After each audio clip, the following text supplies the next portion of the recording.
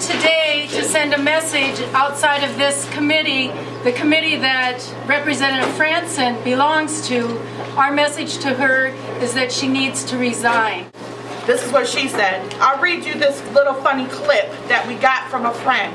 It says, isn't it ironic that the food stamp program, part of the Department of Agriculture, is pleased to be distributing the greatest amount of food stamps ever.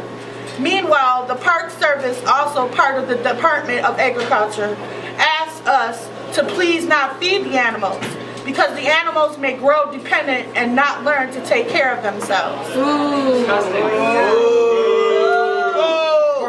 She thought the clip was funny. But let us tell you, Representative Franson, there's nothing funny about hunger. There's nothing funny about poverty. Your attempt to find humor while so many Minnesotans continue to struggle to survive in this ongoing economic crisis is disgusting. I am a food stamp recipient. I am also a veteran's daughter. I am also a master's degree candidate. I'm almost finished with my master's degree. I also double majored and finished 2 degrees.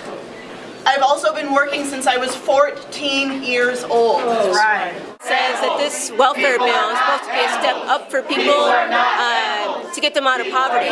But the problem with this bill is it won't. It'll actually make people go deeper into poverty.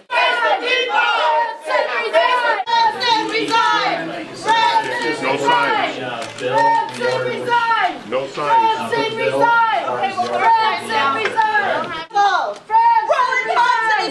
Franson resign! Franson resign!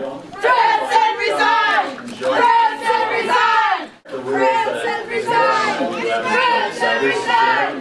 Franson resign!